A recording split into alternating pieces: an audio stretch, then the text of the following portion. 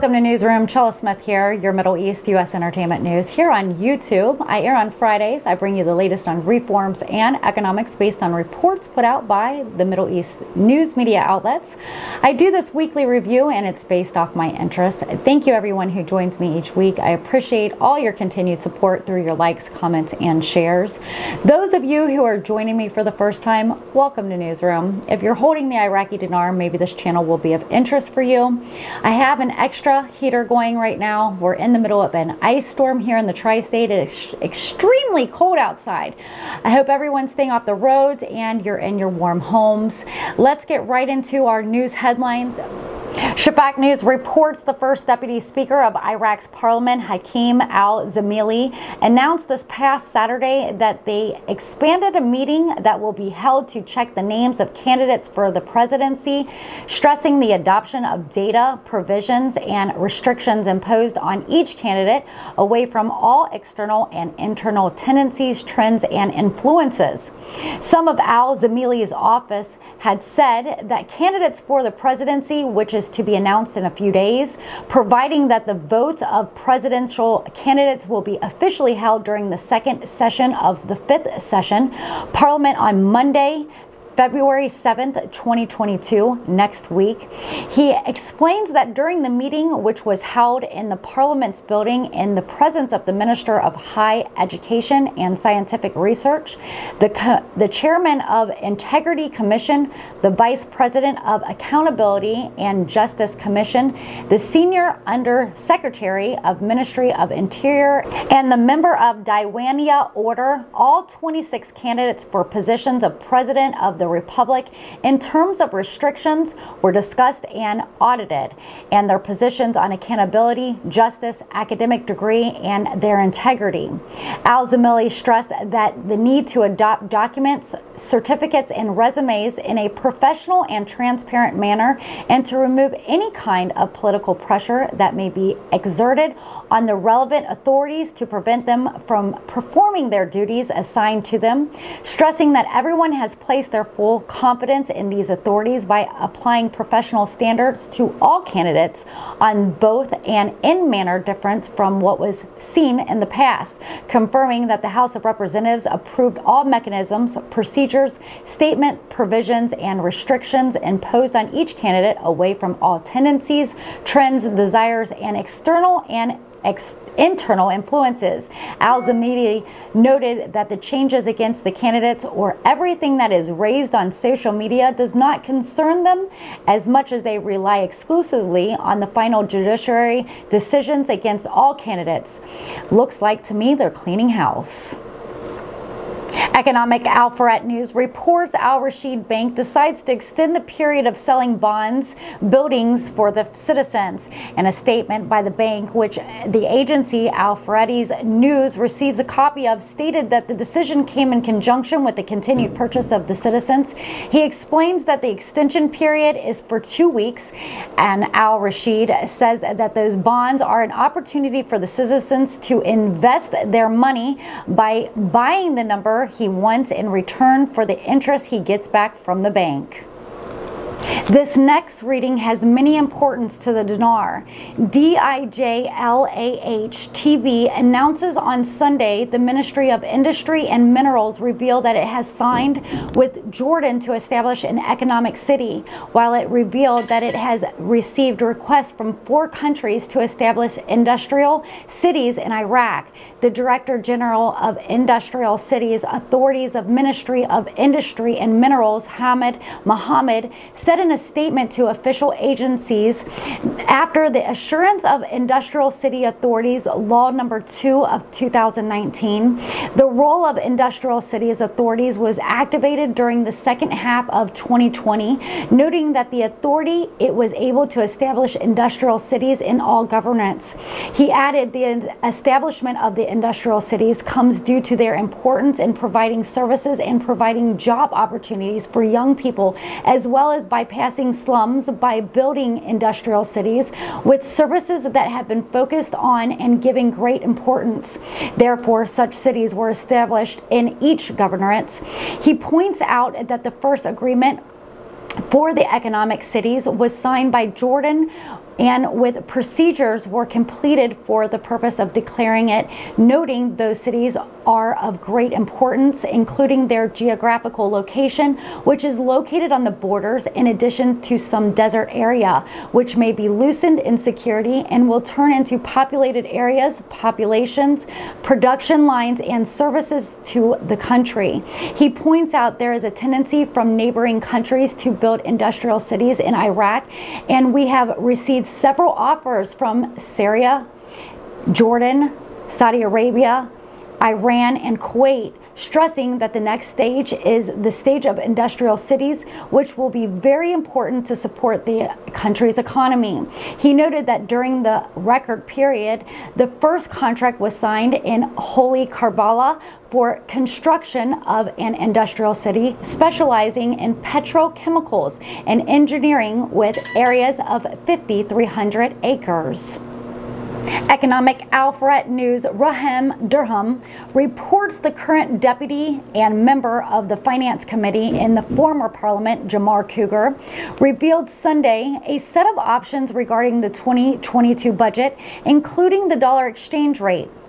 Cougar told IraqiDinar that we expect to send the budget to the House of Representatives immediately after the formation of the government, noting that there are a number of options presented to it, including to send the budget as prepared by the current government, or to make changes in prices, exchange the dollar, or that it is fundamentally changed, Cougar added, or the exchange rate will be kept accordingly to the Financial Management Law 12-1, and this is somewhat unlikely.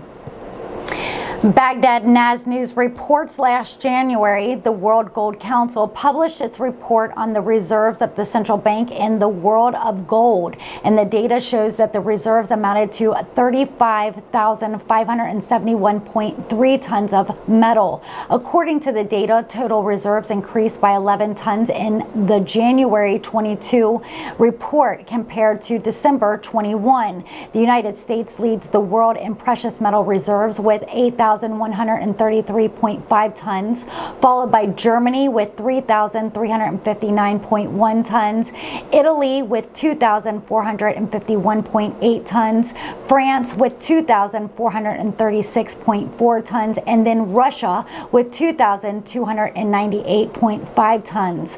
Gold is a safe haven, especially in times of crisis, as many people tend to buy its hedge against inflation risk, and in the past years, the price of precious metals has risen in the light of the coronavirus crisis and its consequences. As for the Arab world, Saudi Arabia leads the Arab countries in gold reserves, as the kingdom owns 323.1 tons of precious metals, while Iraq ranks 5th according to the first report of the World Gold Council this year.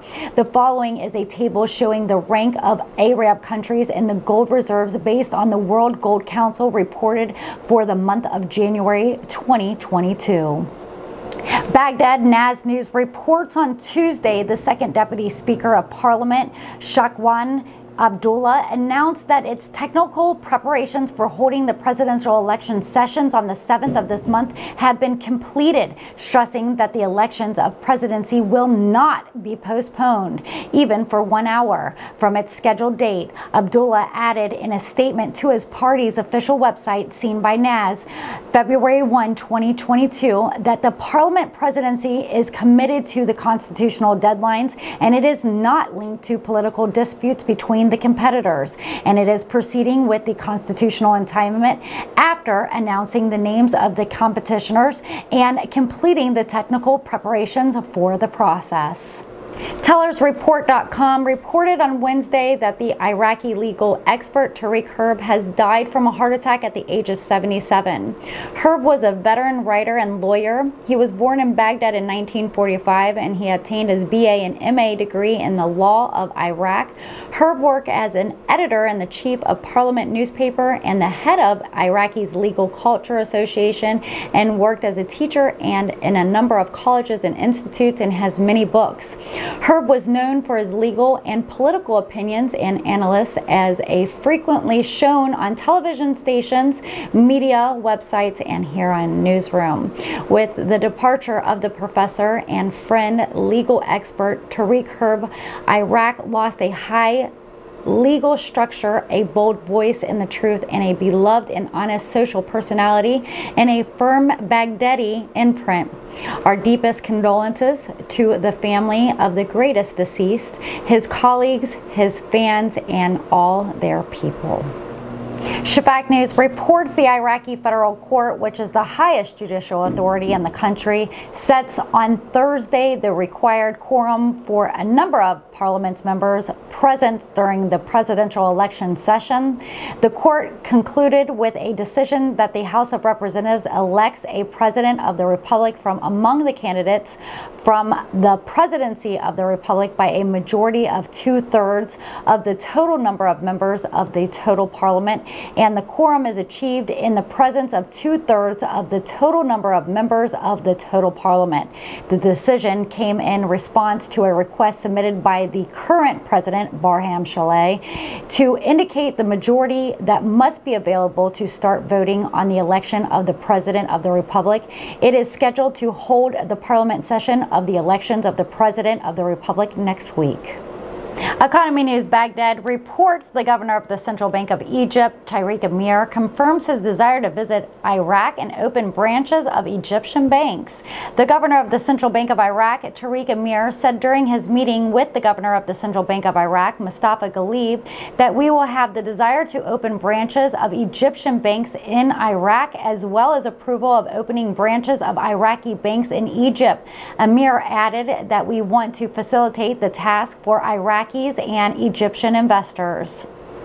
Last but not least, let's take a look at last week's questions and comments. Adam comments, thank you for your updates. What are your thoughts of the price of oil moving this along? Thanks for all you do. Keep up the great work. You rock. To answer your question, Adam, the economy of Iraq is dominated by the oil sector, which has proven about 99.7% of foreign exchange earnings during the modern history times. As of 2021, the oil sector provides about 92% of foreign exchange earnings, which is huge. It has become the third largest economy in the Middle East, but I also believe that there needs to be reforms on oil and gas laws. But I also believe Iraq is forming many new great partnerships in other economic fields with many other country investors, as I have been reporting, like today, the petrochemicals and new construction materials, food processing, fertilizers, and also metal fabrications. So I believe we will see Iraq's transformation into a flourishing country in the very near future. Next, Rochelle comments, wow, I am thoroughly impressed. Subscribed. Thank you so much, Rochelle. It's important to be a subscriber so that way you guys get my early release times, and make sure those notifications are turned on in case I see a sudden change with the CBI. Thank you everyone for your awesome comments. I try to bring you guys nothing but facts. That's all for this week's Newsroom Weekly Review, your Middle East U.S. entertainment news on reforms and economics. I try to bring you all the latest Dinar news without having to keep up with all the different outlets. I'm Chella Smith, Newsroom here on YouTube. Don't forget to subscribe, and if you like my content, give me a thumbs up. I will see you next Friday for your next international headlines. Shout out to Currency 365 for his continued support. If you want to learn about stocks and cryptos, you can join him and his crew for the most recent updates. You can find him on YouTube or Patreon. The month of February is officially here. I would like to hold a viewers appreciation event here on YouTube. Here's how it works. 1, you have to be a subscriber, and 2, for each time you comment each Friday in February in the comment section below, your name will be entered into a chance to win a gift from Newsroom starting today. On the last filming Friday in February, I will draw 2 names at the end of my show. 2 winners will be selected. I will have those winners contact me by email only, and I will see that you receive your viewers appreciation gift from Newsroom. Well, that's it for this week's Newsroom. Thank you everyone who joins me each week. Stay warm. Take care. Make sure you join us Fridays, 4 p.m. with Newsroom Updates with Chella Smith, Entertainment News.